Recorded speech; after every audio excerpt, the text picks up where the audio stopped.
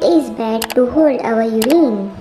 Our body has various ways to get rid of unwanted waste material.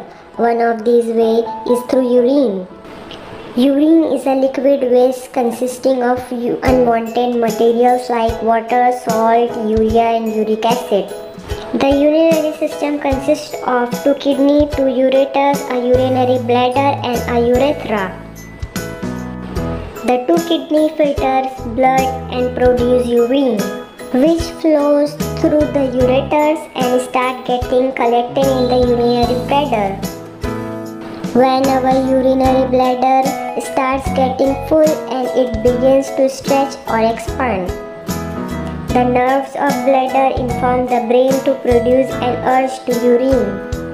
Now when we want to urinate, the bladder contracts and the urine flow out of the body through urethra. Once a while, it's okay to hold our urine, but stress and pressure of modern life make us hold our urine more often and for a longer period, which can have negative effect on our health. For example, a wet and warm bladder of urine is the perfect breeding ground for harmful bacteria. Hence, if we don't empty the bladder regularly, then the bacteria are more likely to grow and multiply, and causing urinary tract infection. Holding the urine can also cause the bladder to remain expanded or stretched for too long. This may make it difficult for the bladder to contract normally while urinating.